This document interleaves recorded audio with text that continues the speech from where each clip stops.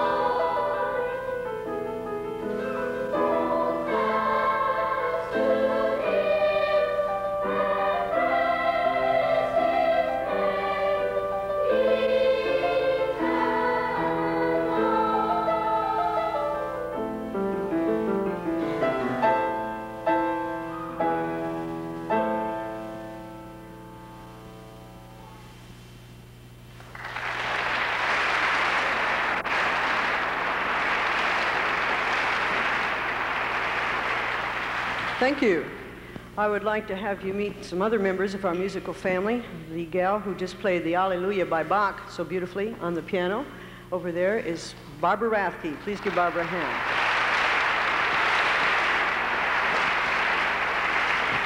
The gentleman behind the drum set that you saw playing out here on the lift a few minutes ago has been with us since he was a soprano in this choir many years ago. He was a charter member, and he has been with us ever since. He is in his first year at MJC and is a music major, and we're delighted that he is with us. Rod Altamore. Rod, take a bow.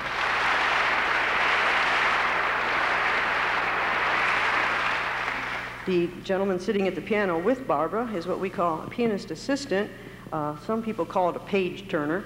And he's also a fine pianist himself. He sings in Julie's church choir and tends to the library for us. And he is also a member, alumni member of the Sarasota Boys Choir, Chris Barnard. Chris, take a bow.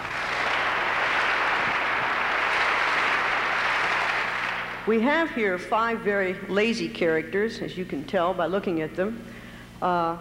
They are going to tell us about some of the things that their mom wants them to do around the house. There's all kinds of chores that need to be done, but they'd like to sit in the sun and just enjoy themselves. So they have decided to kind of get together and do everything mañana.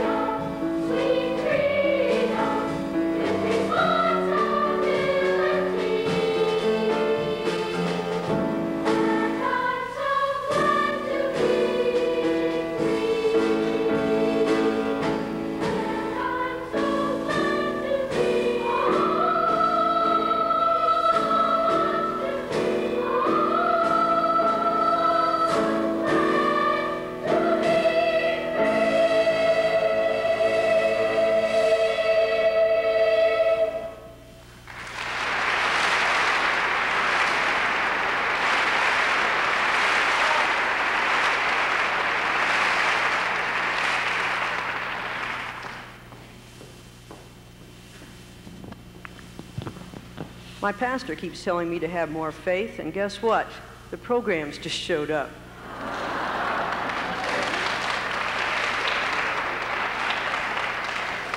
We will pass them out during our brief intermission, so if you'll just hold on for a few minutes. Whew, we've got some very tired fathers back there that have been running all over town, but we're grateful. I hope that you all enjoyed that last number. The name of it was Song of Freedom. It has meant a lot to us to sing it this year. During an election year, I think the words are very apropos and something that we can give a lot of thought to. The main line of that song was freedom with responsibility, and I think it's something we all need to think about. We're going to tell you a little story now. We're preparing this song to sing when we go on tour to St. Louis, and this song is about a man who comes home from work one night. Everything is gone from his apartment. The dog, the furniture, his clothes, the pictures on the wall, everything. And he finally finds a note propped up on the coffee cup which says, life is too dull for me here, so meet me in St. Louis, Louis.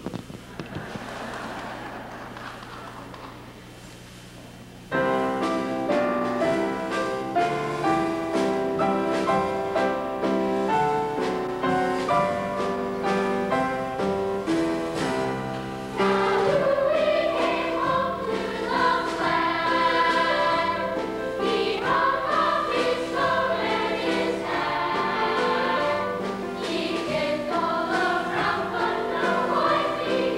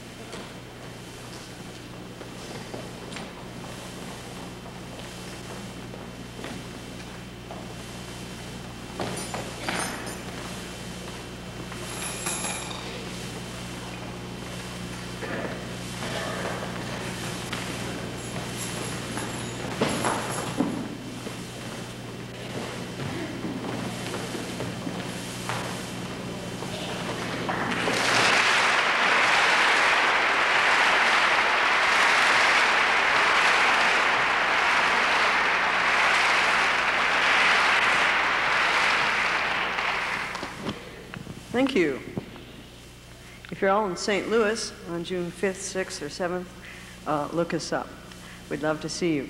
We're going to bring on some beautiful young ladies at this time. This is the Sarasota Girls Choir. Come on. It's fine.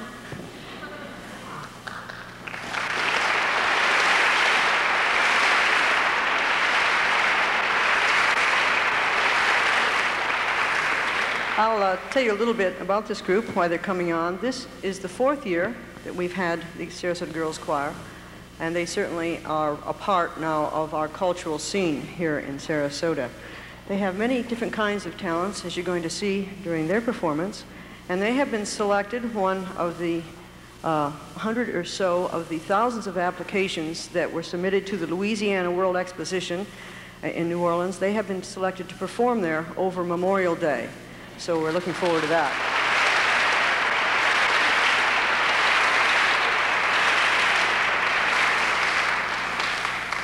We will be graduating 12 of these girls this year, and that is always a sad time for us. But as you can see, we do have some new shorter recruits, and we are looking forward to having them with us for several years. Please welcome back to the stage at this time the founding director of the Sarasota Girls Choir, Julie Rohr. Thank you.